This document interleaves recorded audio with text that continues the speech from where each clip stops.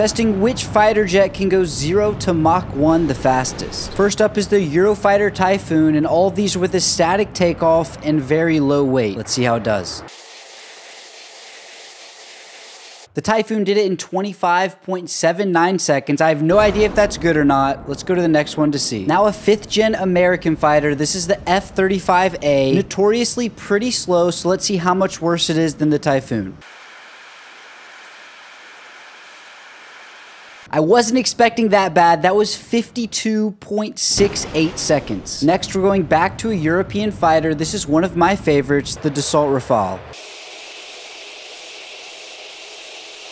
It smashed both of the times before it and did it in 24.89 seconds. We only had time for 4 in this video, so our last one is going to be the F-22 here. But if you want a part 2, let me know.